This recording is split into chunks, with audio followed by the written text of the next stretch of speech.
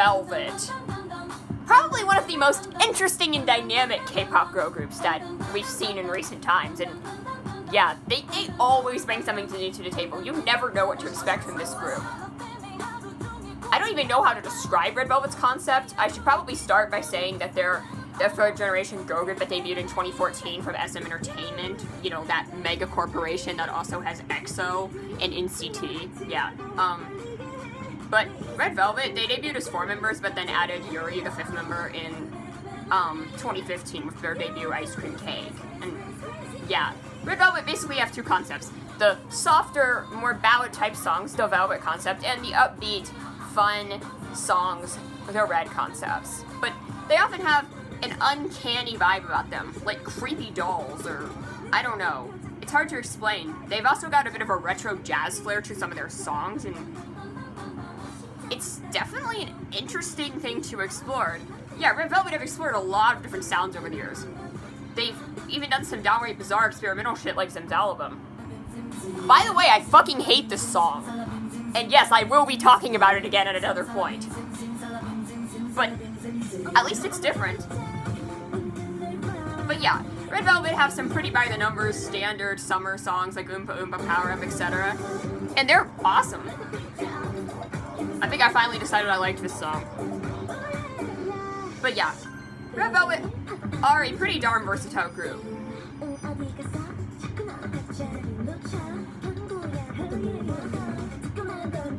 I don't really know what else to say about them.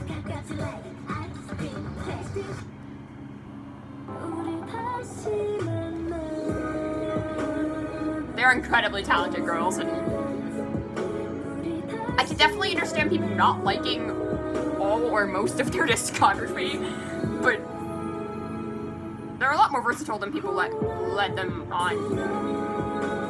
Probably one of the best examples, and probably one of my favorite K-pop songs from 2018, which was a superb year, by the way, for K-pop, was Bad Boy. This is a sexy, low-tempo R&B ballad with some great sensual energy, and I love this. This song is absolutely spectacular, and I have nothing else to say. They were able to recapture the similar magic just last year with the release of Psycho. It's wonderfully weird, and I love it.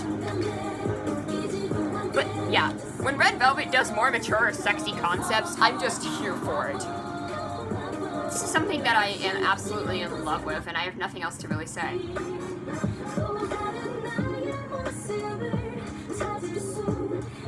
Now, I enjoy Red Velvet's cute songs, don't get me wrong, but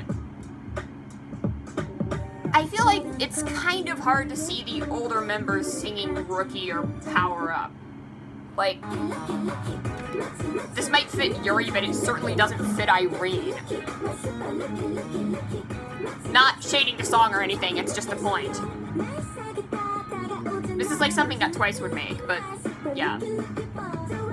So, when SM announced they were going to be debuting a subunit with 2 of the members, Irene and Seulgi, I was intrigued. Now, Irene is the leader of the group. She's known for having kind of a cold demeanor. There's a joke that she hates men. I don't think that's true. But yeah. Her demeanor is kind of cold, and she is, you know, sophisticated. Seulgi, is the main dancer, and Irene is a rapper in the group, and Seulgi is also quite a nice singer.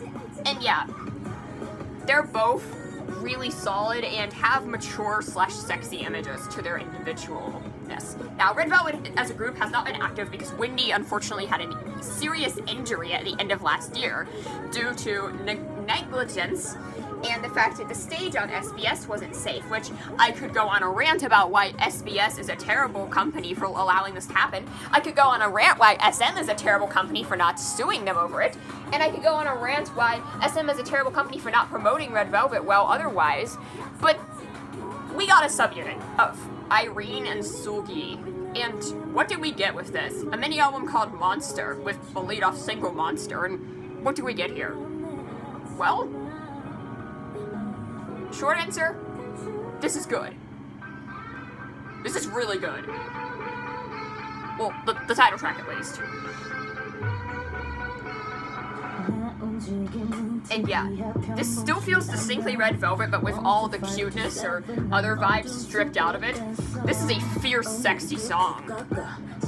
And it's weird and dark. Monster certainly hits you right in the face. And okay, maybe it's not as good as EXO's Monster, but this is still spectacular. And the girls really brought it with this. The high-pitched piano to make that uncanny, spooky sound. It's honestly a great Halloween song. The bizarre electronic notes, the dubstep vibe breakdown, the bizarre choreography, the weird lesbian themes of the video. I don't even know where I'm going with this. This is just something else. Again, love the choreography, love the vibe. This production is great. It's unconventional, it's weird. It's got that weird dubstep synth thing that they were doing in 2013. For the record, I actually like those songs, so Red Light by FX and Everybody by Shiny. But yeah, this is kind of in the vein of something like Red Light.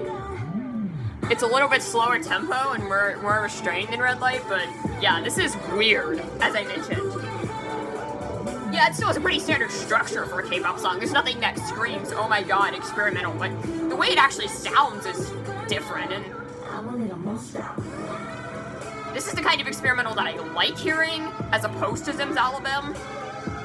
It's not just unrestrained noise, and yes, I do have legitimate reasons why I dislike Zimzalabim, and I will discuss it in a future video, probably, but yeah, as of right now, Monster is fantastic, and I really have nothing else to say. This song is easily one of the best comebacks of the year, and it's fantastic. Okay, and then what's the rest of the mini-album? What do we get here? Well, the next song is Diamond, and this is a lot more sophisticated and stripped-back, jazzy-type song. It's definitely not as fierce as Monster, but again, this has a really sophisticated vibe to it. And it kind of does remind me of one of their songs like Automatic, one of their old group songs in this vein. And again, this is something that Red Velvet can do really well. And I enjoy this song. It doesn't really stick out to me quite the way Monster does, but Diamond is still a really enjoyable piece of music. I really like the girls' harmonies and the way the song sounds. Again, this is actually a really solid song. I can't say I like it more than Monster, but it's definitely different, and the vibe of this song sits really well. Then of course we have Feel Good, which is pretty darn snapping. This one's a bit more upbeat, but it does have that kind of darker synth tone to keep it feeling darker. And it's got this great pulse to it. And yeah, this isn't my favorite song on the album or anything, but I enjoy this a lot.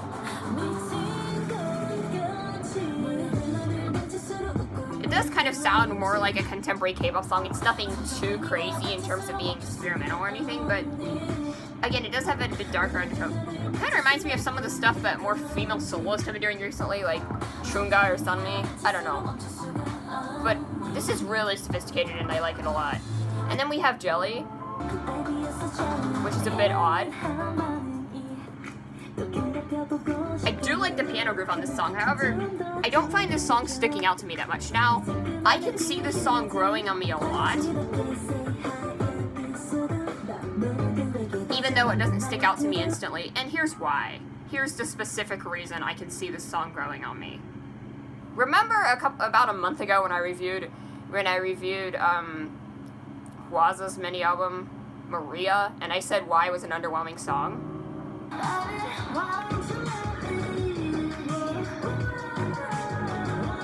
Okay, I was wrong about that. This song's amazing. No, it's still not the best song on the album. LMM has that in the bag, but yeah. I slept on this, I will admit. So, yeah, that's why I'm kind of quick to make judgments here. I feel like Jelly could be a Y case of something that could grow on me a ton. Not that this sounds anything like Y, but this is cute. This is actually really fun and enjoyable, but again, probably the least memorable song for me. And then we have the bonus track, which is Uncovered. This is a Seulgi solo song, and I like this.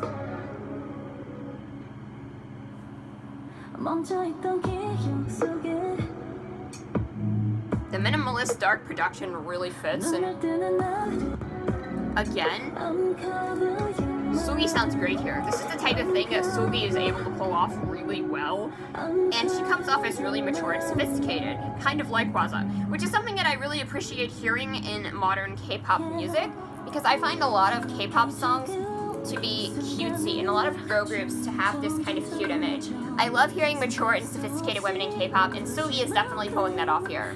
And yeah, Uncover is great. The song is really darn solid, and I don't really have much else to say about it.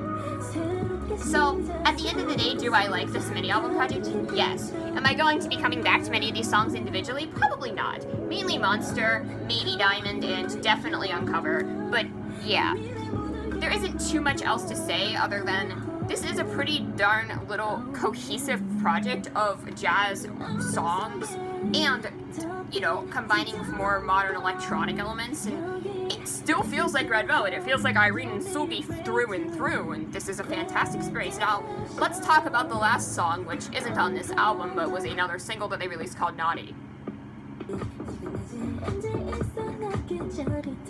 And what do I think of this song? Oh, I love it. This production is kind of cluttered, but in a good way. And again, this song is mature, sensual, but this one's full force, and I can't get enough of this, to be honest.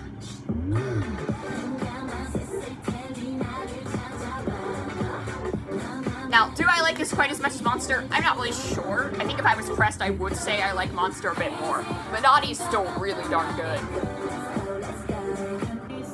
My only complaint is the production is a bit cluttered, but yeah, no, this song is great. So, what do I think of this subunit? I think the subunit is a big yes. Honestly, again, this might not be the type of thing I want to seek out all the time, but Monster and Naughty are definitely songs I want to listen to, and Uncover is a song that I want in my playlist, so I don't really have anything else to say about this project or unit, other than I really want SM to do a unit with some of the other girls, maybe Yuri and Joy if Wendy's still injured, and she really should have recovered by now. Why haven't we heard anything, SM? No, but really, I would really like SM to do a unit with some of the other girls with maybe a cuter, more lighter concept. After this dark, sexy concept for Irene and Seulgi, maybe get Yuri and Joy and do a cute concept. I think that would be neat to see, to play to the different member strengths. However, yeah, this is spectacular. I don't really have much else to say, and I'm going to be giving the EP a 4 out of 5, and I'm going to be giving Naughty a 4 out of 5 as well. So yeah, both fantastic, and I enjoy this a lot. But, I mean, this is something I was expecting out of an established group, so I really don't have much else to say. This is good.